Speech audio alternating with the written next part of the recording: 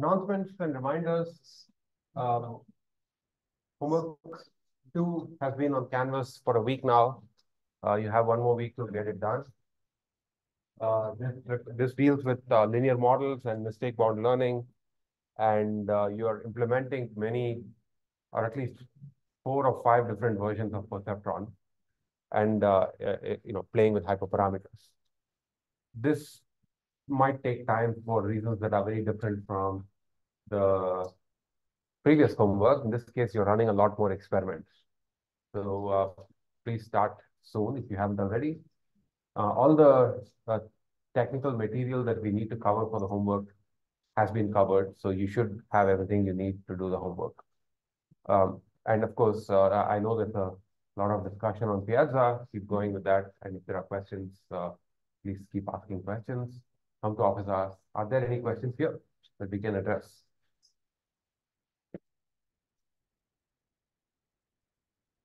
I was wondering if there were any other places where you might have like examples for how to do things similar to question 2, because I was really struggling on Which that. one's question to the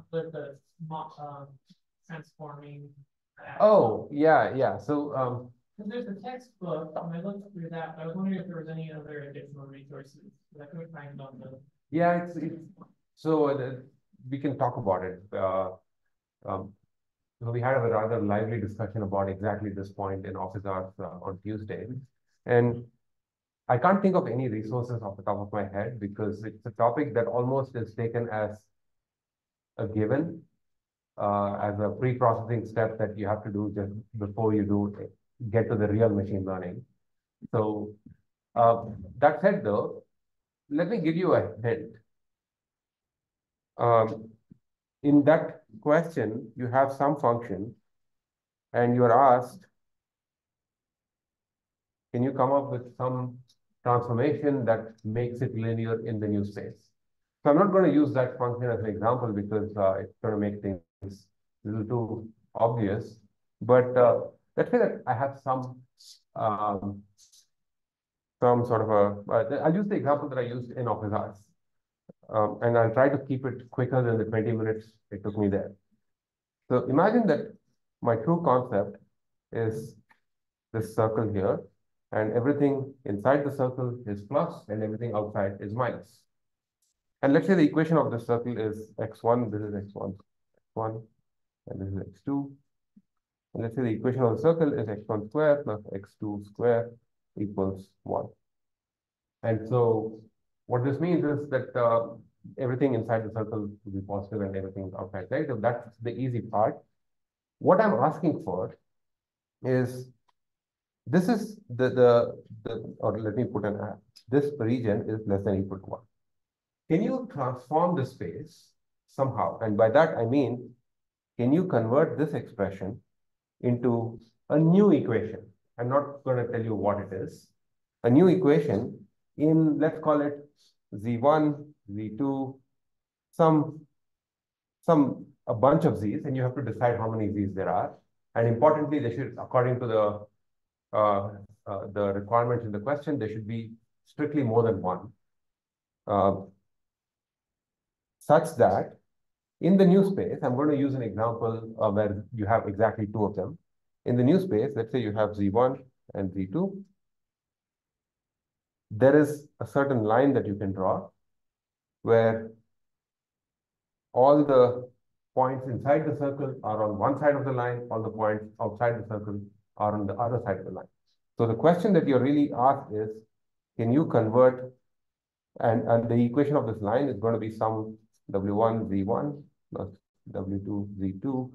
Well, we have only 2 of them here, so equals B. So less than B becomes positive, greater than B becomes negative. And at this point, if I say more, I would have to actually give you the answer. So I'm not going to say more. Think about this. The tricky part, and this is where you have to think about it, is to come up with some transformation of that expression there to make it look something like this, well, less than equal to B. And that means your transformation should be a function that takes x1, x2, and applies a function and produces the vectors v1, v2, however many you have. And I'm not going to say more.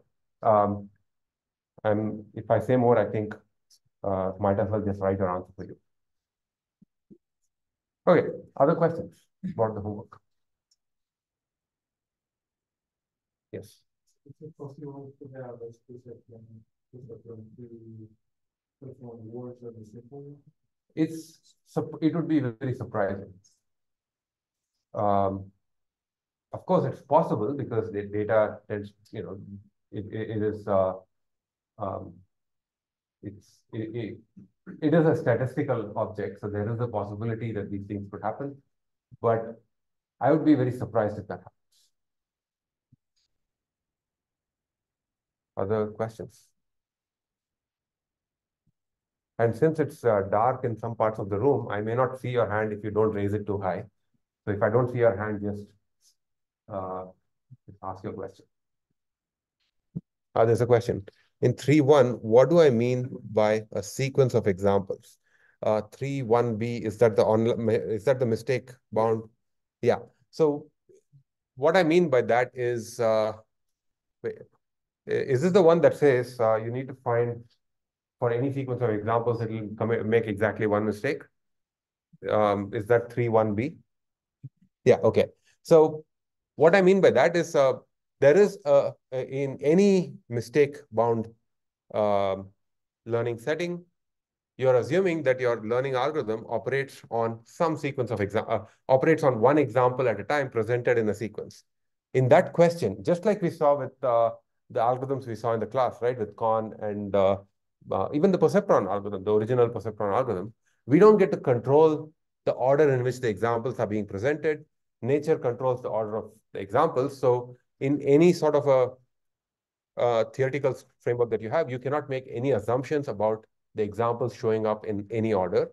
In particular, whatever you do must apply for any ordering of the examples, any sort of a theorem or a proof that you have.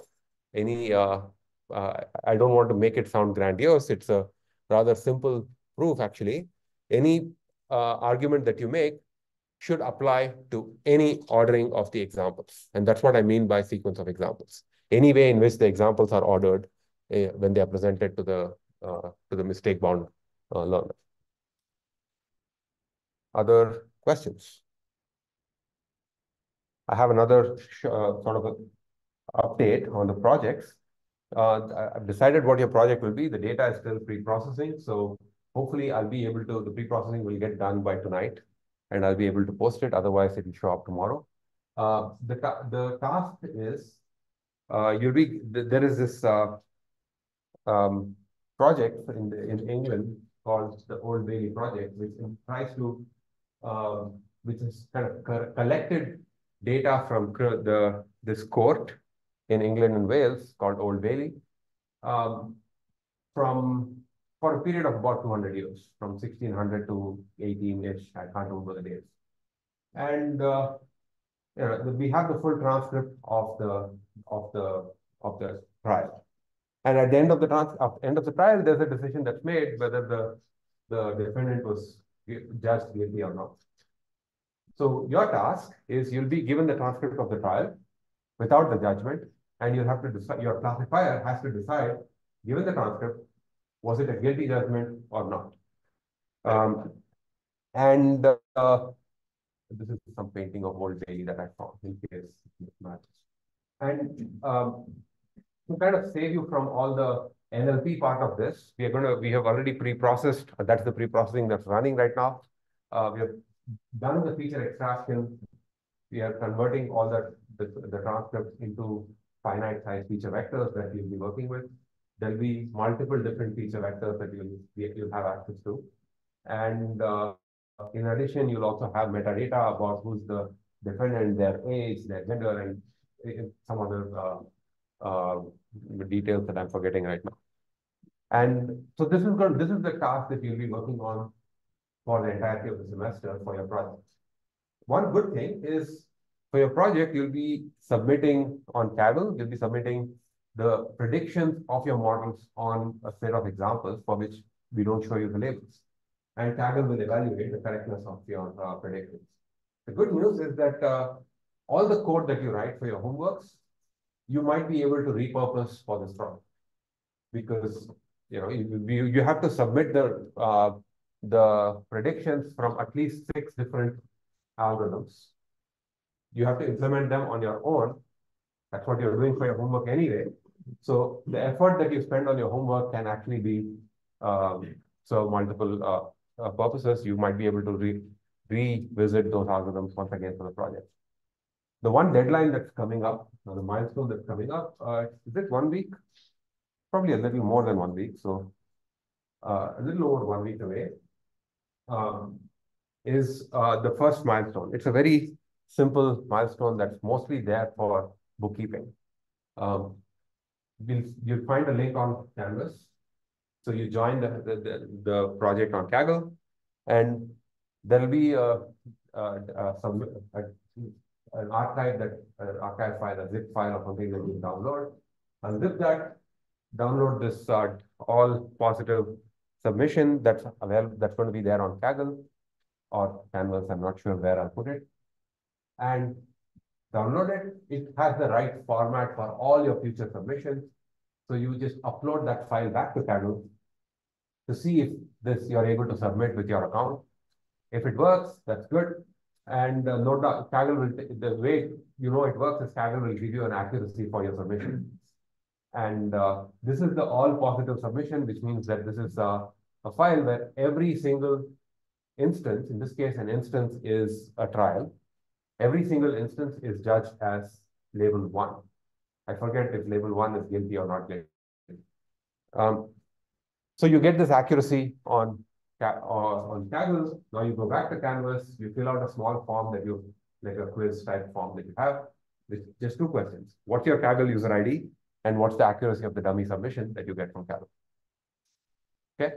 This should not take you too long. It took me longer to describe it than it might be for you to actually do this work. And you have till the 20th of February for this.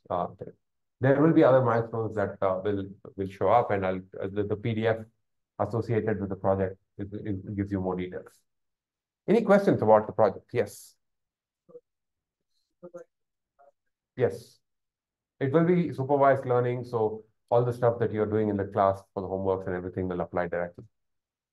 And I'm also not giving you the raw text for this thing, because if I do, then the label for the hidden files, the evaluation files, is also available. So that kind of defeats the purpose. I mean, I'm assuming that nobody has so much time that they're going to go through thousands of examples and manually just copy over the labels. But why waste? Why even give you the opportunity? So you will only be working with features and metadata.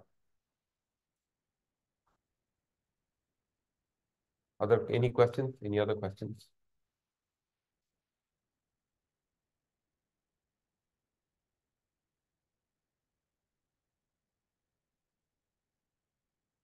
If there are none, let's dive into where we left things off. Oh, there's a question? Yes. You can use a external framework like Python. Oh, that's a good question. So you'll have to make 6 submissions on Kaggle, 6 official. I mean, typically people have like 20, 30 submissions because they just kind of trying things out. You have to mark 6 of them as official. Among those 6 official submissions, no more than 1 can use an external library. 5 of them should be with machine learning algorithms that you have implemented from scratch, just like for the homeworks.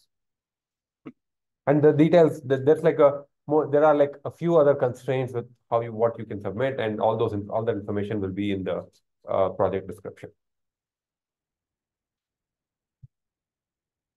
Okay, let's pick up with Perceptron. No, let's go back to the question. Sorry, is there a grade based off of like highest accuracy or?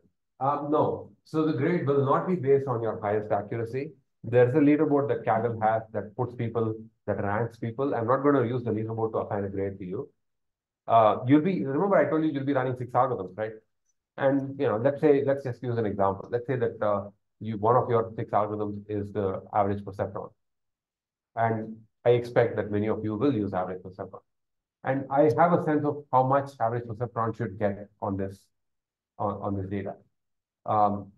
So if you're within like one standard deviation of your average of the average perceptron expectation, then you don't lose points. Otherwise, you lose points as you go further away. Meaning you lose points if your average perceptron does much worse than other average perceptrons. You also lose points if it does surprisingly too well, because how could it doesn't have the capacity. And similar, so basically every algorithm will be put in its own equivalent class. I don't really care about getting to the top of the leaderboard. If you're interested, later on after the semester is over, I can share the full data and you can try to game the whole system. But for now, I'm more interested in you getting the algorithms right. And the goal of this project is, in some sense, you get to play with data and make critical choices like what algorithms you pick. How do you pre-process the data? How do you pre-process the features? You have the freedom to do whatever you want. How do you set up cross-validation, any sort of feature transformation, all those decisions, which we kind of give you in the homework and we ask you to do those things, but in the project, you're free to do whatever.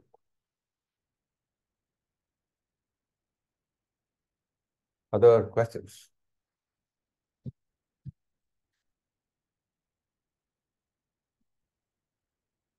Okay. So we're going back to the perceptron. In the last lecture, we looked at the perceptron algorithm. And we also looked at the some variants of perceptron.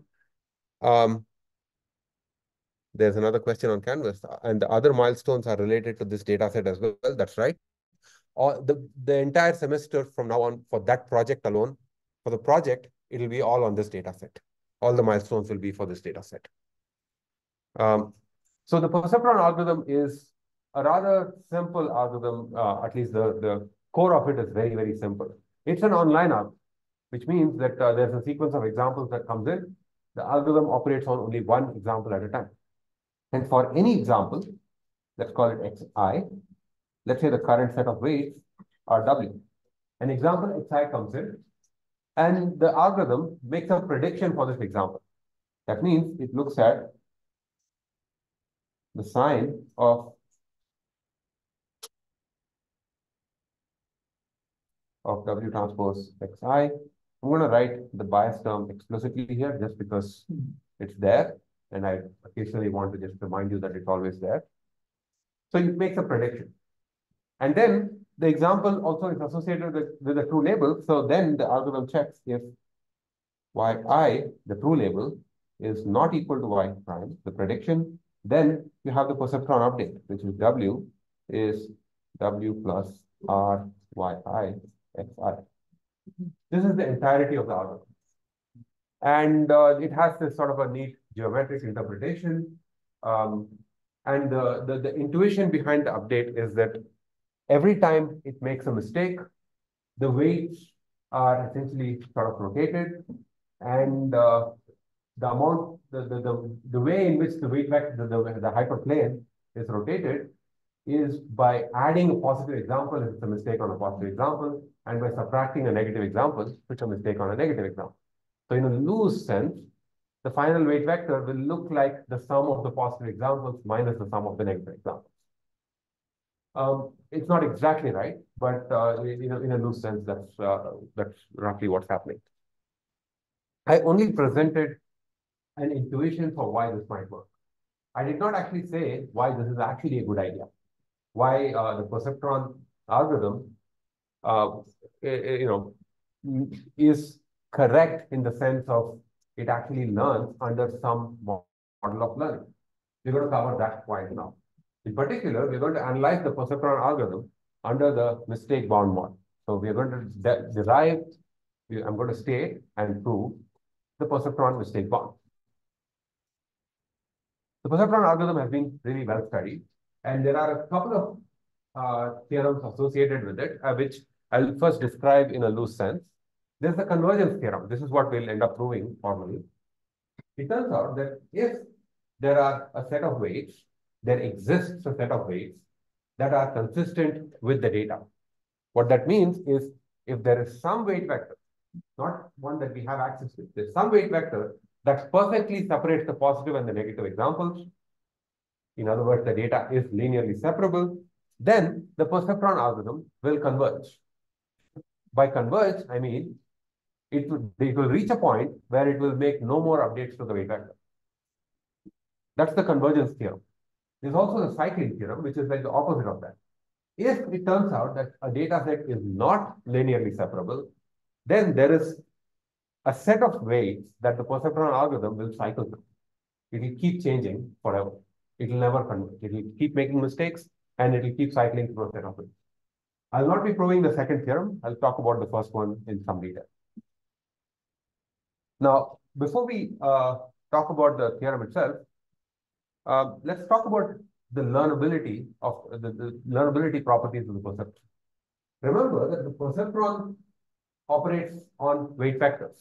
It tries to train a linear classifier, which means, of course, it's only going to learn a linear classifier. If the hypothesis space for the perceptron is the set of all linear classifiers, then of course at the end it's going to produce a linear classifier, right? That makes, I hope that's kind of trivially true. So it can only, at best, it can only learn linearly separable functions. It turns out this was, while it seems like it's a trivial statement, it took some time for this to sink in. The perceptron algorithm was introduced in 1958, and almost a decade later, there was this book by Marvin Minsky and Seymour Papert called Perceptrons, which is a very influential book. It was one of the early attempts for using geometry to study machine learning. And through these sorts of geometric arguments, this book demonstrated the limitations of the perceptron.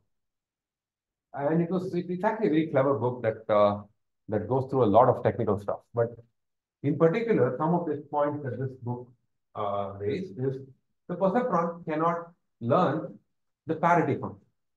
Why? Because the parity function, the simplest version being XOR in 2 dimensions, is not linearly separable. But of course, the perceptron is not going to learn a function that is not linearly separable because it can only learn things that are linearly separable. Now, while that may seem like trivially true, there are a lot of interesting functions, a lot of interesting properties in nature behave like parity. They are not linearly separable. So, for instance, the notion of symmetry.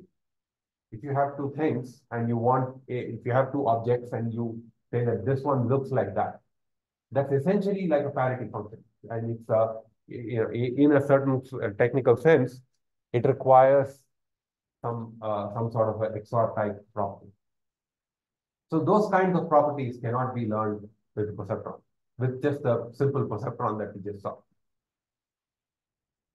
Any questions about this sort of high-level arguments that I've been making so far? I've not proved anything. I'm just making a high-level argument that the perceptron cannot learn something that's not linearly separable. And then I did mention the 2 properties. If something is linear, it cannot learn something that's not linearly separable. But on the other hand, if a data set, if a task, if a concept is linearly separable, the perceptron is guaranteed to learn. And that's the theorem that we'll prove next. Yes. How is a function is linearly separable? The second question is that what's the connection between the rho and symmetry? That's a point I don't want to get into because it's a sort of a detail that will take us into a rabbit hole. But XOR behaves in the following way. You have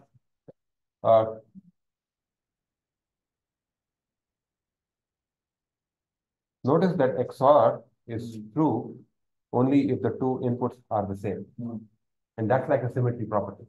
There's symmetry between the 2 features. And so you need something that is not linearly separable to address that. There's a question on Zoom. What are local features? I just mean by that they're just features. For now, just say features. Okay. To introduce the perceptron mistake bound, I need to introduce a very important concept called margin. Margin is a property of a data set, and it's this geometric property that allows us to reason about whether a hyperplane is good, and among different hyperplanes that are equally good at separating that perfectly separated data set, it allows us a way to rank one over the other. Let me introduce this in this two-dimensional example. Imagine that you have this data set here with pluses and minuses. The margin of this data set with respect to that hyperplane there is simply the distance between the closest data point, this one here, and the hyperplane. So I can write this as, if I have a data set D, which consists of, say, xi and yi. So I want that the distance of the hyperplane, let's call that w comma xi, and I want the minimum of all the xi. And this is simply the distance between a line and a plane. Or sorry, a line and a point, or in high dimensions, a plane, a hyperplane, and a point. Hopefully, this is kind of giving you memories of homework 0, where some questions ask you to measure the distance between a point and a plane. So the margin of a hyperplane and a data set is simply the distance of the closest data point to that hyperplane. But really, the more interesting version of margin, the more interesting property here is the margin of a data set. And it's usually denoted by this letter gamma. The margin of a data set is among all the hyperplanes that exist that can perfectly separate a data set, the largest value of the margin. So you see, you have these two hyperplanes here, right? There's this, the red line that I'm drawing, and its margin is this distance here. And then there's the blue line, let's call this line A and B. The distance from B to the closest point is this gap here, which is equal to this gap here, because I put B right in the middle. So B is further, it perfectly separates the data point and is further away from any single data point than A. So B has a larger margin than A. That we say that B has a larger margin than A. The margin of the data set is the largest margin of all hyperplanes that can separate the data. Before we move on to any more detail, ask me questions.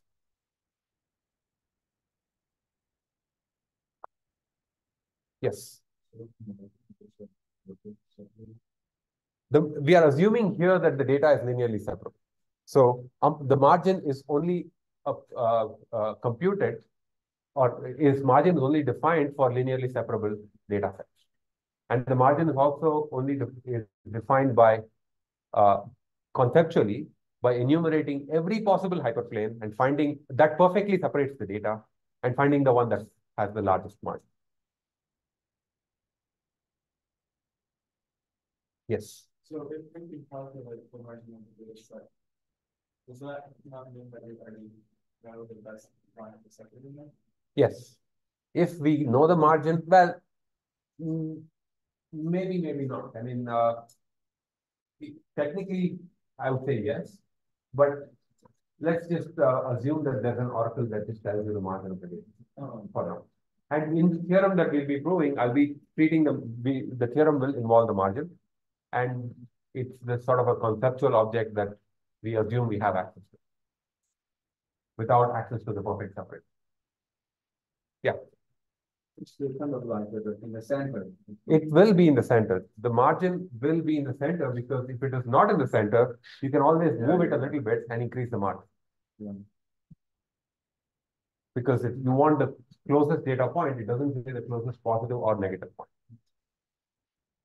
Yeah. We could not avoid the noisy data. Yeah. We are assuming it's perfectly separable. There's a question on Zoom. In the example on the slide, wouldn't a line going straight up have a larger margin?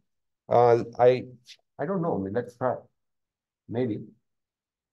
So maybe a line like this. Possibly. I mean, I have not really drawn this example This is PowerPoint art. So it's about as, yeah, it's not necessarily, it's an artist's impression of margin. But it's possible that there might be another line that has a larger margin. And the margin of the data set, to define the margin of the data set, I need to enumerate every possible example. Sorry, every possible hyperplane. Okay. Now that you're all experts on the idea of a margin of a data set, let's now look at let's just dive into this mistake bound theorem. The mistake bound theorem came about, it was proved independently by two people, Novikov and Bloch. Novikov in the Soviet Union, Bloch in the US. And I'm going to first state the mistake bound theorem, and then we'll start interpreting it, and then we'll prove it. So suppose we have a sequence of examples that are presented to the perceptron learner. Each example looks like the pair xi, yi. Each xi is a n-dimensional vector here. Each xi belongs to Rn. Each yi can either be -1 or 1. So far, I've told you nothing new. This is just, I have n features, and the labels are, it's a binary classification task, you have -1 or 1. The one sort of an extra bit that I'm adding here is each xi, the norm of the vector xi is a vector, right? It's an n-dimensional vector. I can think of the norm of that vector, which is simply the length, the distance of that vector from the origin. Each xi has a norm less than or equal to r. What that means is that the way to think about this, imagine that you can think of the data points being in some three-dimensional space. Maybe they all lie here. They're not even centered. I can think of a large circle in this space, or you can think of a large sphere in 3 dimensions, or in higher dimensions, it's a hypersphere. The general trick is, if you go above 3 dimensions, you add the word hyper there. So I can think of a large circle that contains all the points. So it's basically, given that your data set, all your features are finite, there must be some large circle that contains all the data points, right? Let's name the radius of that circle. Let's call it R. So we can always find an R. Just look for the farthest point from the origin, and the distance of that point from the origin is the radius of that circle. So it's really not an assumption as much as it's a property of the data. Okay, so I've told you nothing about the theorem yet. This is just the setup. This is the space in which, this is the context in which the theorem operates. Now comes the assumption. Every theorem, no matter what you have, every theorem has the following sort of a form. If some properties hold, then some other properties hold. Every theorem is basically a statement of that kind. So now let's come to the if part. Suppose there's a unit vector u, which is like a weight vector, and some positive number gamma. Gamma is your margin. So gamma is greater than 0, such that for every example xi, yi, you have this property. Y u transpose xi is greater than or equal to gamma. Can someone tell me what this means? Because this is just a horrible sentence with a lot of symbols. But can someone tell me what this means in simple English?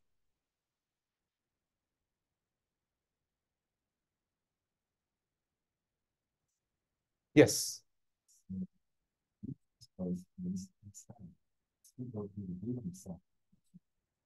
Yes. That's right. So this part is what I call the score associated with that example. And yi is the true label. Okay. So far, so good. Let me kind of walk you through the sentence because it's written to confuse almost. Remember, what's the notion of a mistake? The perceptron or any linear classifier, right? Remember I told you in the last lecture, when I have some weight vector W, I can take the W transpose xi. I always assume there's a bias right there. I'm not showing a bias. W transpose I don't need an I. Let's say W transpose X. The prediction is this quantity here, the sign. And let's say this is not equal to, let me put an I, is not equal to II. Let's say the prediction is not equal to the ground. I can write exactly that statement more compactly as an inequality by saying yi W transpose Xi is less than 0. Right? So the only time yi and Xi will have, yi W transpose Xi will be less than 0 is if yi and W transpose Xi have opposite signs, which means the prediction will not be equal to the ground truth. So this represents a mistake for a linear classifier. In other words, what does it mean for that particular weight not to have made a mistake? That just means yi W transpose Xi is strictly greater than 0. Let's ignore the case where it's equal to 0. That's just a weird edge case, which we don't have to worry about. This means no mistake. If it is greater than 0 strictly, there must be some positive number for which it's greater than or equal to that number, right? It's greater than 0. So 0.1 is greater than 0, but 0.1 is greater than or equal to 0.1. Then if it is greater, so greater than 0 just means that it's somewhere to the side. It is this somewhere on that. Let's give that number a name. That number, let's call it, instead of greater than 0, I'm going to call it greater than equal to gamma. That's just saying yi W transpose Xi is at least some positive number gamma. Just another way of saying there's no mistake on that example. Instead of W transpose Xi, let's put a U here. My U's and W's look very similar, so that's probably not very helpful. Yeah. So this just says, on this particular example, there's no mistake. Let's go back to that statement. For every example xi, yi, there exists some u and some positive gamma such that u W transpose Xi, no, y U transpose Xi is greater than or equal to gamma.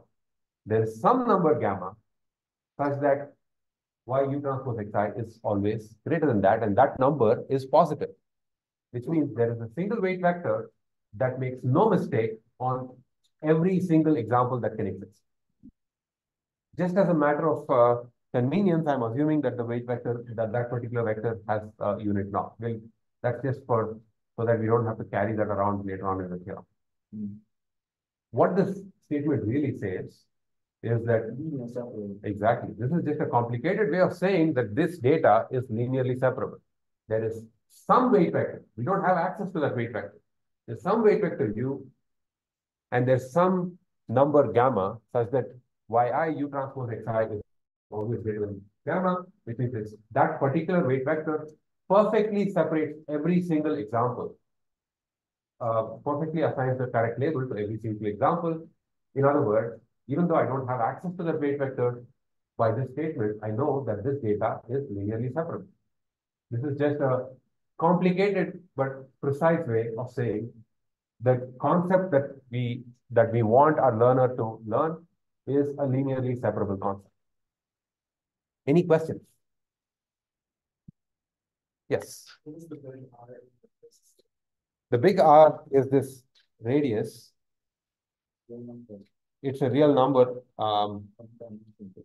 It's this quantity, this thing, right? It's this radius of, it's basically the distance of the farthest point from the orbit. We are assuming that there's a giant circle that contains all the points, and R is simply the radius of that.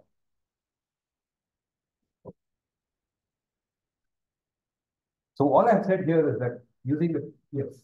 So the unit vector is just normalized weight vector. That's very clear. The unit vector just says that the weight vector is normalized.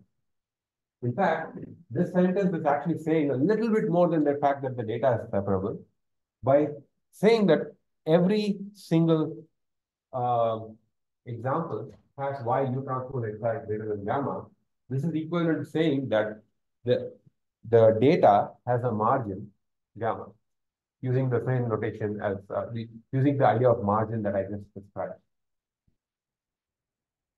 The data is linearly separable, and the data has a margin gamma. Now, the margin behaves like a complexity parameter. It's a natural. So there's a question: is the margin not allowed to be zero? If so, why? The margin, if the margin is allowed to be zero, that just means that let's think about what the margin is. The margin is simply the maximum margin among all hyperplanes for this data set. So for among every hyperplane, we consider what's the closest point. And the maximum value among that. If that is zero, that means there is some point that lies exactly on the separating hyperplane. And that's just the only way that can happen is if you have a positive and a negative point that lies something like this, and there's no way to actually separate the data without putting the point on the hyperplane. So let's not go into that edge case. But more generally, we'll assume that the margin is non-zero. It's strictly positive. And it's not so much an assumption as think of it as part of the definition. It's a part of the definition of linear separability. So let's see, what was I saying? So the margin is a complexity parameter. And by that, I mean, larger margins make learning easier. Smaller margins make learning harder. And the way to think about that is, suppose you have, and this point we'll come back to in more detail later on. Suppose you have two data sets that look like this. This is, let's say, data set 1, where the pluses are here and the minuses are here. And there's another data set that looks like this.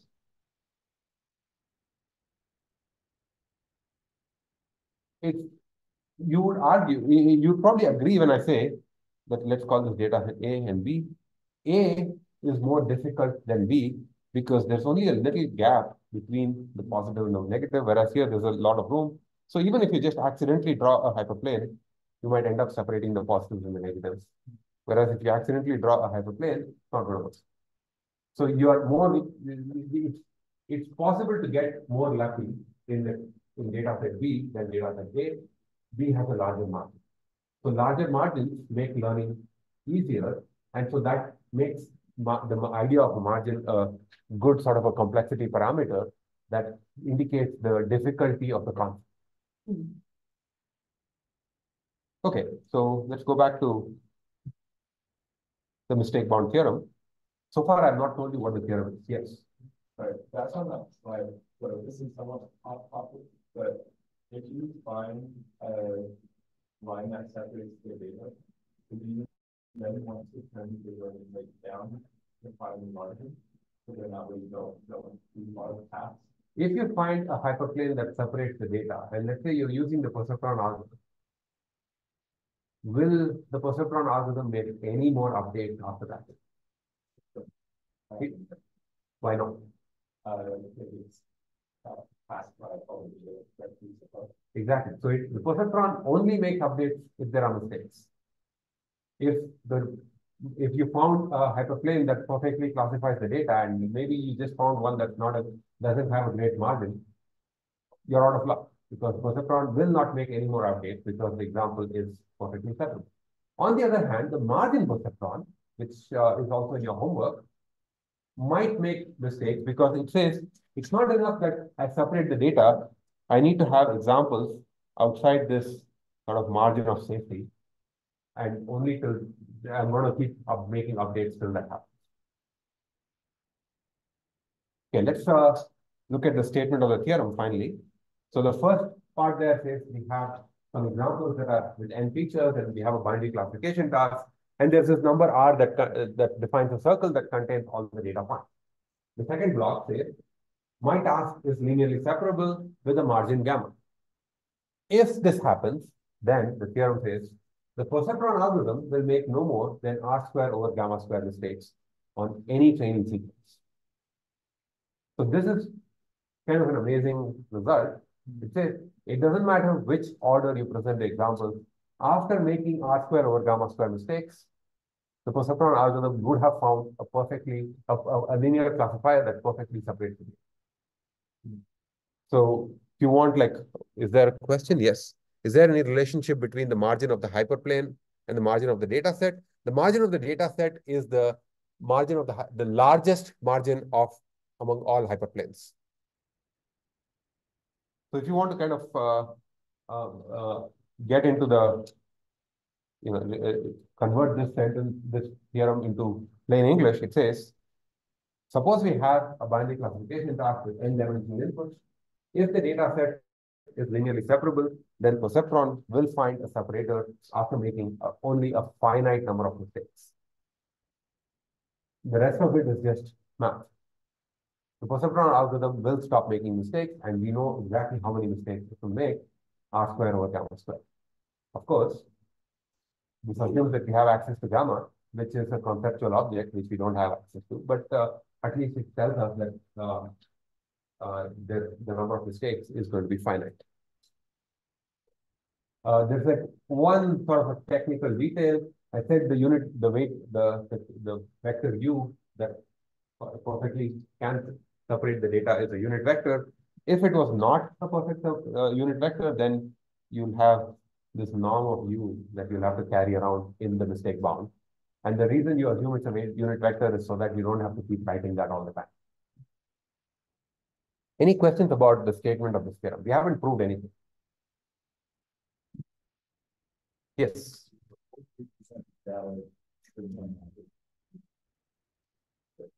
It doesn't. Perceptron is at least the original version of the perceptron, not the standard one that we usually implement. The original version of the perceptron is a mistake-driven algorithm. It's an online algorithm. We can't make, in all of this online algorithms, we can't make any assumptions about the order in which examples are presented. Another way of saying that is we have to live with the fact that in certain situations, the examples might be presented in the absolutely worst order. And yet, this will stop making mistakes after r square over gamma square. Number mistake perceptron is proportional to the distance of the first point. We lower the number of mistakes by saying that. Yeah, that's right. In fact, there are certain other versions in which you see this. There are other,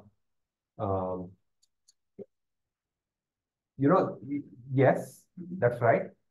But if you move the data points around, you're shrinking the point, right? By doing that, you'll also be reducing gamma. So you don't get anything for free. So there are versions of this exact theorem where the assumption is the data points they lie in the unit circle. In the unit sphere, there the mistake bound would be 1 over gamma square.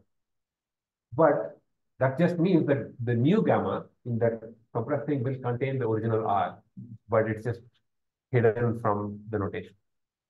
Just like the U that I kind of hid away by making the unit vector, just like what I did here. I got rid of U by making U a unit vector. So it's exactly the same concept. Other questions? Is this saying that you learn faster when you keep your weight vector normalized? Notice here that I'm not actually doing any normalization to, this is not saying anything about the unit vector. Sorry, about the weight vector that you're learning. U is this sort of a conceptual object that is the perfect separator. Think of it as the true concept, the concept that we wish to learn. We assume that that is normalized. But the actual mistake bound is for the original perceptron algorithm, which we'll prove. And the proof does not really require that the weight vector is normalized. Another question, does this mean that the order of the data does not matter since R is always the same? Yeah, at least for the mistake bound, the order in which the examples are presented does not matter.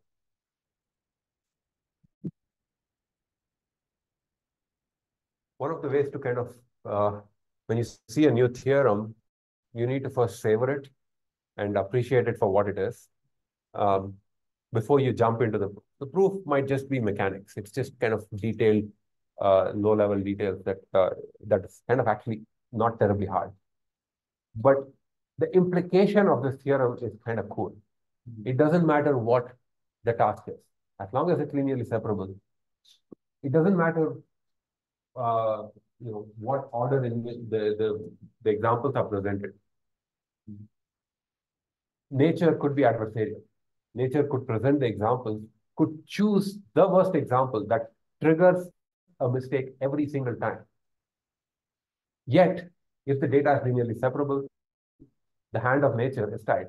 It cannot play that game of forcing being adversarial after forcing R square over gamma square, which is kind of cool. I mean, this does not really, this makes so few assumptions about the concept other than the fact that it's linearly separable.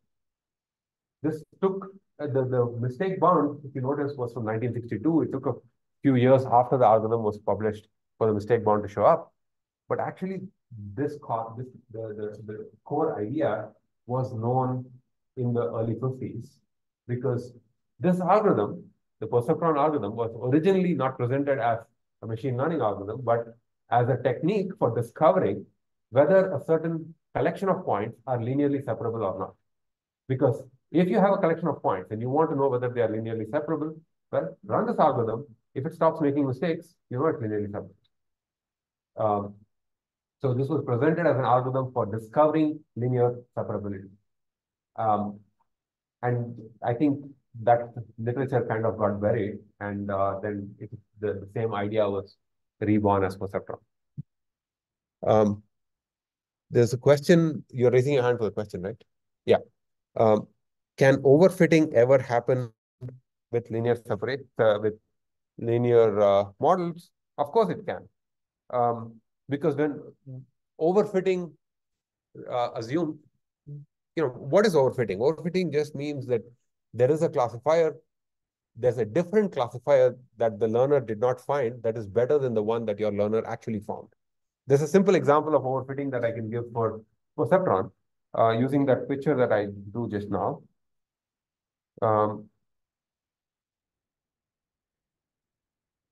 In this data set B, I would argue that the line that I have drawn, or the line-like thing that I have drawn, actually has overfit the data because it is too close to this positive example. A better separator might be something like this, which has a larger margin. So overfitting can happen with linear classifiers. Okay, yes.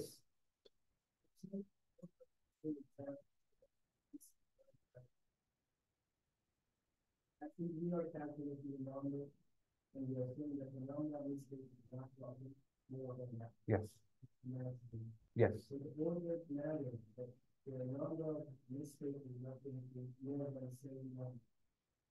It doesn't matter which order the examples are presented, because after these many mistakes, there will be no more mistakes. So it is possible that your nature is adversarial in a sneaky way. It calculates R square over gamma square and forces the algorithm to make these many -1 mistakes, and then presents a and then does not present the next bad example. We know that there's going to be one more mistake in the future. We just don't know when it will happen.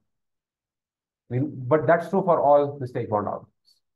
Right? The number is because the game we are playing here is we are defining learnability as stop making mistakes.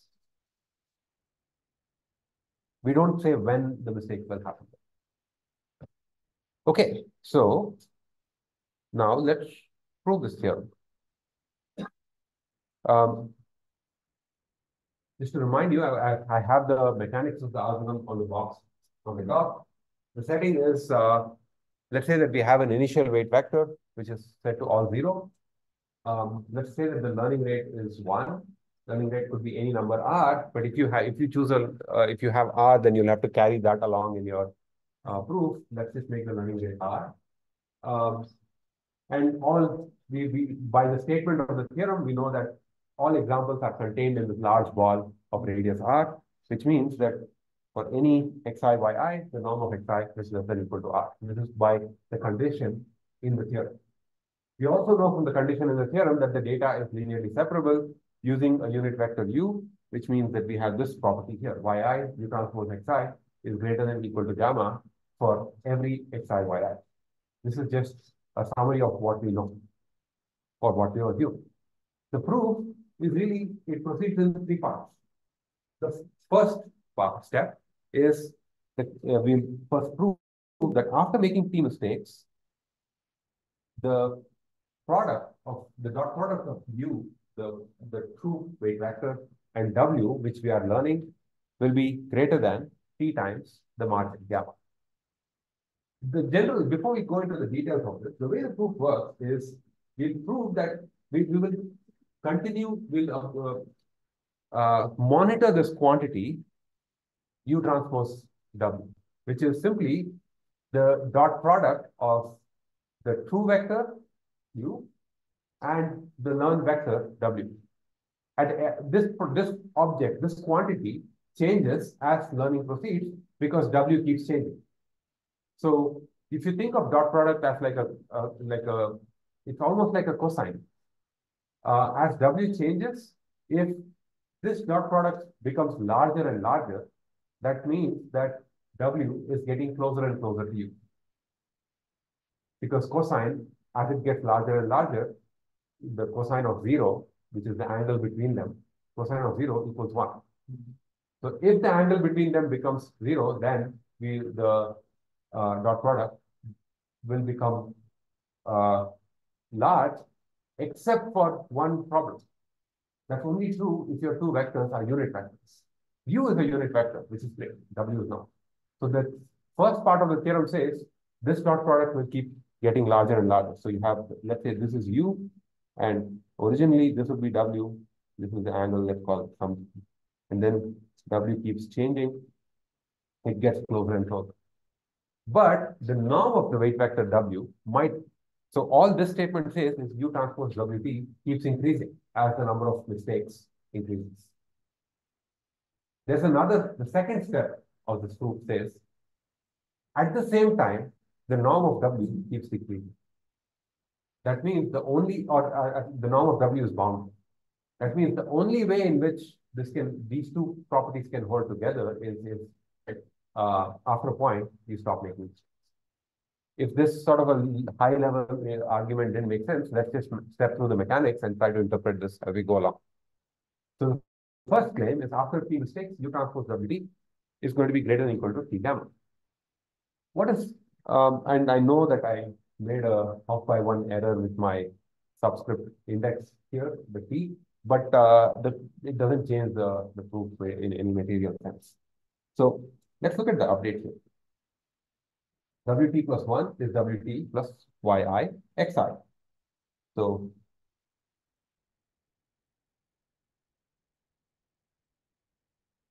let me multiply both sides. Let me take the dot product of both sides with U. So U transpose this is equal to U transpose that. That's what I've written on top.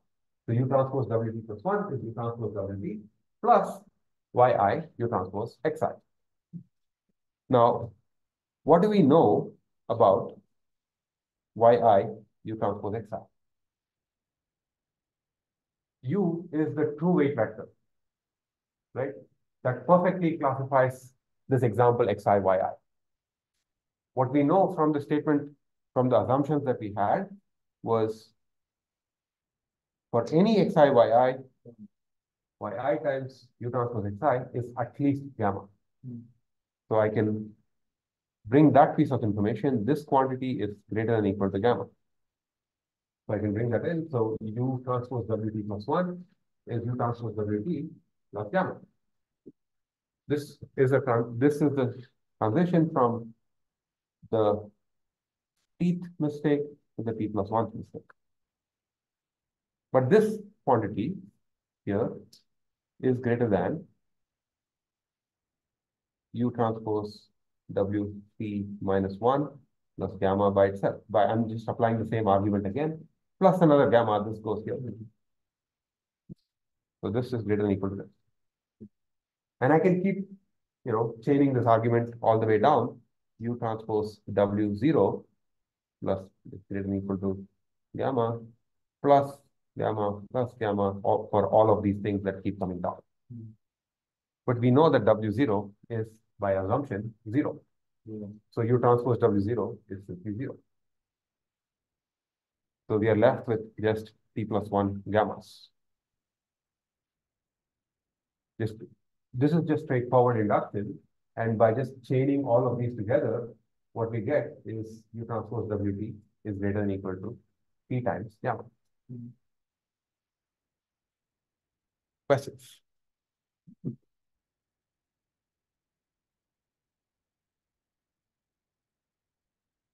And I was at some talk once where they said the worst way to learn math is to watch somebody else presenting it on a slide. So if this is, in some sense, the situation that we are in is absolutely the worst way for you to learn math. The best way to do it is for you to do it on your own. So I encourage you to kind of think, not just try to absorb it by me talking about it, but work it out on your own, because that otherwise it's hard for it to sink in. But to help with that, are there any questions?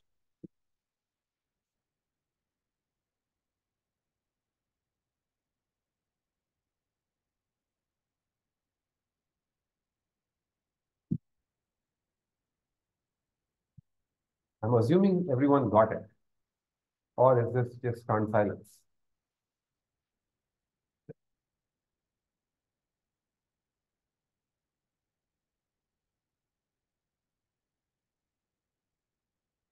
Or do you want me to go over some step again? Okay, one person nods no, so I'm going to assume that as the representative for the entire class. That's the first part of the book.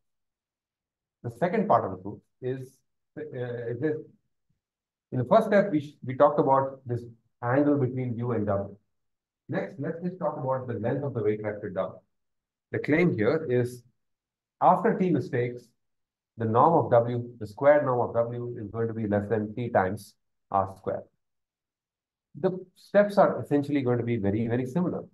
So let's look at WT plus 1 is WT plus YI XI, right? That's just after T mistakes, after the T mistake, you just made this update to get the new weight vector. That's how you constructed WT plus 1. So let's take the norm of WT plus 1. So you get the norm square and the norm square. The thing on the right side is just a perfect square. I can expand the square. So this is nothing but WT square plus YI XI square plus 2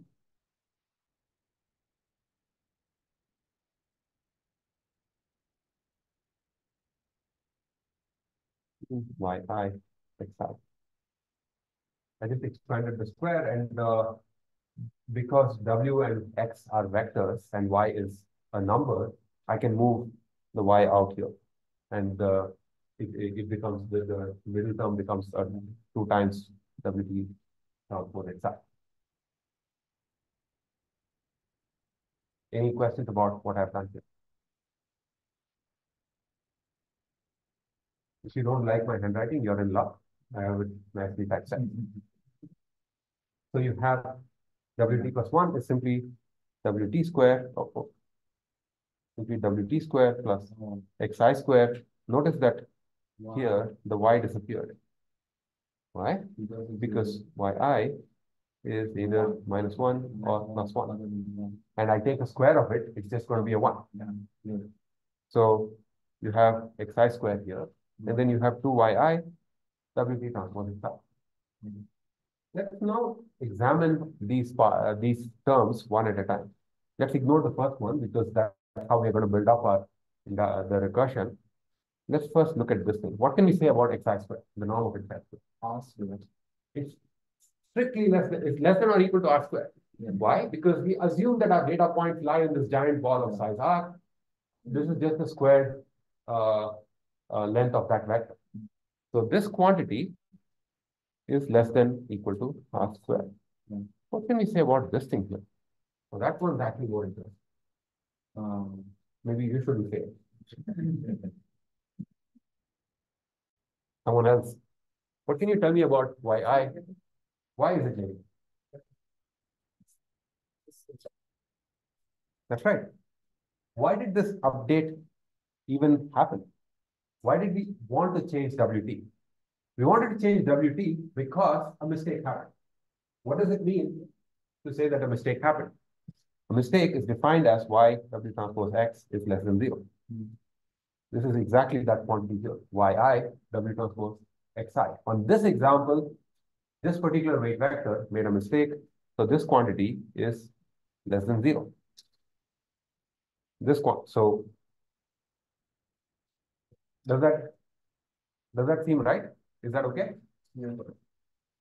Okay, there are multiple nodding heads, so this must be very clear. On the other hand, there was someone who told me that when I was early when I started teaching, someone said, if 3 or 4 people say they understand, that doesn't mean that the class understands, because chances are the people who don't understand are very shy to ask. So, and if you do actually ask a question, you'll be doing everyone else who's shyer than you a big favor. So ask questions.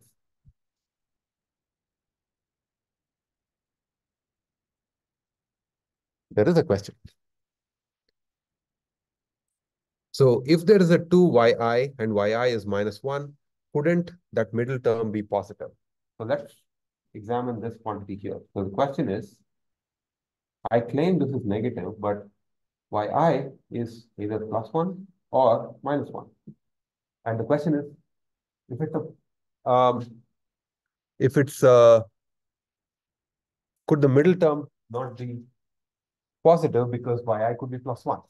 The answer is, it's not yi that's +1 or -1. It's really the product of yi and this quantity that I claim is always going to be negative, because if yi is +1 and w transpose xi was positive, in which case the product is positive, you have never triggered an update because the sign of w transpose xi and yi are the same. Similarly, if yi was -1 and w transpose xi was negative, you would have never triggered an update. The only reason this update came into existence was because yi and w transpose xi have opposite signs, which means this product here is strictly negative. So the 2 does not really matter because multiplying a negative number by 2 still makes it negative. So we have w transpose wt square plus some, this quantity here is we have this negative less than here, less than here. So this makes it plus 0 plus r square, and I can put as less than here. Yeah, I'm just moving those terms down. And once again, no, because this is actually this is because it was a mistake. They are opposite signs. It's strictly negative. So it's strictly negative, less than. Okay, so so the middle term is negative because otherwise there would be no update. The last term is less than r square by definition of by the statement of the theorem. So putting all this together, we get the term on this quantity here is less than wt norm square plus r square. But wt norm square came into the wt vector came into existence because there was some weight vector wt -1 on which a mistake was made. And so I can write it, I can say wt square is less than wt -1 square plus r square again. Wt -1 square is less than wt -2 square plus r square. So the same sort of induction happens again. Every time there's a mistake, you're accumulating an r square. And so straightforward induction tells you that the norm of wt square is going to be less than, it's actually strictly less than t r square. Because there are t times that you'll accumulate. For every mistake, you're adding an r square. There are t mistakes, so you're accumulating t times r square. So that takes care of this claim here. After t mistakes, wt square is less than t times r square. Questions about claim 2? Remember, I told you this was a rather simple proof. It is actually a simple proof. It's a nifty proof. It's got a little bit of cleverness that I don't think a lot of people could have invented this, but it's easy to appreciate it once you see it and kind of understand what's going on. This is not so clear whether we should include the equal or not. In this case, you should not. In this case, you should not, but it's not going to matter. It turns out. Because we are going to take anyway an integer. We're going to count the number of mistakes, right? So it's not going to matter. So let's just summarize what we have been able to show. The first claim said after t mistakes, U transpose WT is greater than or equal to T gamma. The second one says after t mistakes, the norm of WT square is less than T R square. At this point, actually, the proof is almost done. Let's see why. Let's take the second expression and just flipping the just flipping the sign and taking the square root. So you know that R times the square root of T is greater than or equal to the norm of T, norm of WT. And this is just from here, it's a straightforward thing.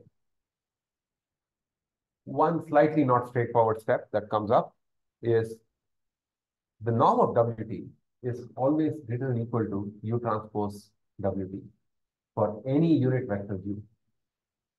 Why? I'll give you the hand-wavy argument, but then if you want, I'll name a theorem afterwards. What is U transpose WT? It's a dot product between two vectors. The dot product between two vectors, think about when you first learned about dot products. It is the norm of U times norm of W times cosine, the angle between them. Norm of U, by definition, is 1, because we are assuming that U is a unit vector. Cosine of the angle is strictly less than or equal to 1. So that means this quantity equals 1. This quantity is less than or equal to 1. That means this thing here is less than or equal to this thing here. This is just by definition of cosine. If you really don't like this and you want some fancier sounding names, actually it's an application of the Cauchy-Schwarz inequality. But if you don't like the name Cauchy-Schwarz, it's just the definition of the cosine. I mean, I don't know why their names need to be brought into this mix, but it's what it is. But now we have, but the thing that Cauchy-Schwarz / this box here allows is it connects this quantity, which comes from claim 2, to this quantity, which was in claim 1. And now, let's kind of, we have all the pieces, let's start wrapping things up. From claim 1, we know that U transpose WT is greater than or equal to T gamma. Right? I've just, all I've done is put these two claims next to each other, connected them with this inequality here. But look at the far left and the far right. There is no W, there's no U, there's no weight vector. The only terms that are there are R, T, and gamma. So I can just move things around. So I have R root T is greater than or equal to T gamma. I'll take square on both sides. So I have R square T greater than or equal to T square gamma.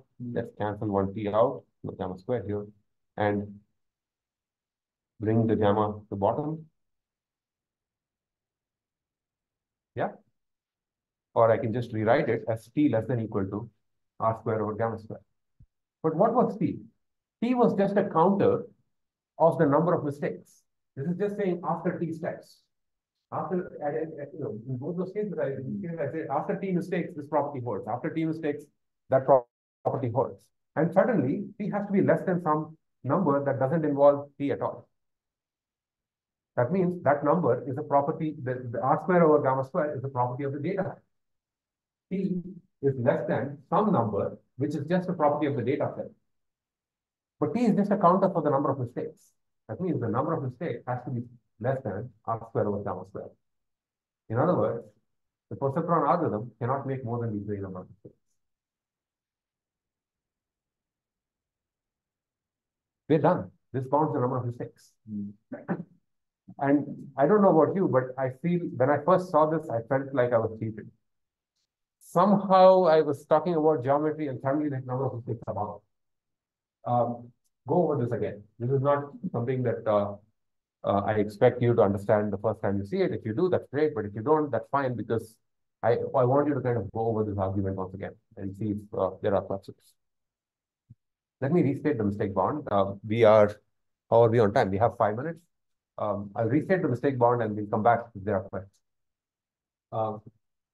The mistake bound says if you have a data set with n dimensional features and a binary classification task where the labels are -1 and 1, and if this data set, if this task is a linearly separable task, in other words, you have some weight vector u, that is a unit vector, that perfectly classifies the examples with a margin gamma, then running the perceptron algorithm on this data set, notice that in the theorem, we didn't really care about the sequence in which the examples are presented. Running the perceptron algorithm on any sequence of examples that represent this data set, this task, after r square over gamma square mistakes, at most those will be mistakes, perceptron will never make any more mistakes.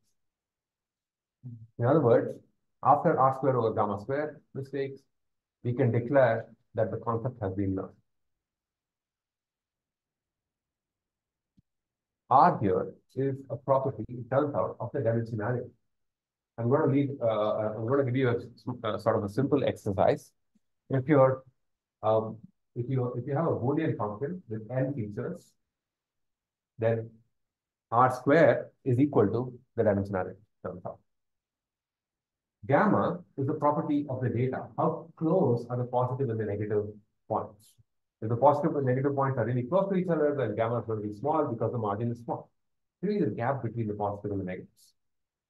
So the perceptron mistake is bound to say, if the dimensionality increases, learning becomes harder. What does it mean to say learning becomes harder? The number of mistakes perceptron makes is going to be equal. If the margin becomes small, learning becomes harder.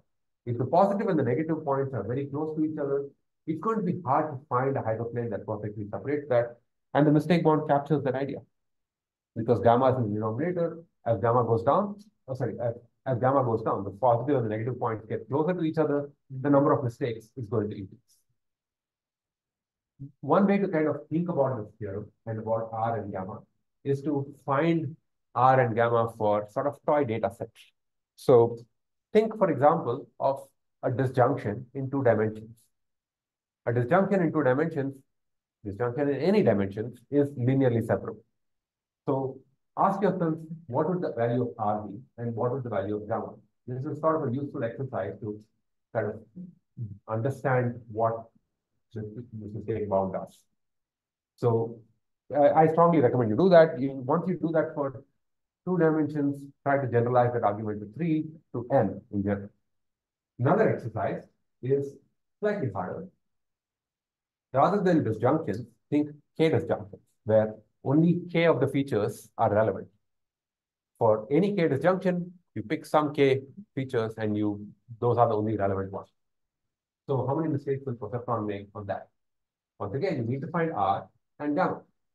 R is going to be the same because it's a Boolean function. So R is going to be the number of dimensions. Gamma is going to be different. And it's worth thinking about how to do that. Now, you want a really hard question, the last one. For a k disjunction, try to find a sequence of examples that forces order of n mistakes. That's going to take some effort. This is good news and bad news. The good news is the perceptron does not really care about the data distribution. It does not care that your data is sampled from this distribution, these data points are more likely than that or anything.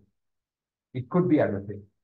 After seeing a fixed number of mistakes, we don't have to see any more data. If we knew the gamma, after making R square over gamma square mistake, we can be confident that learning is complete because we have this theorem. Of course, there's a big if there. If we knew gamma, how could we possibly know the gamma?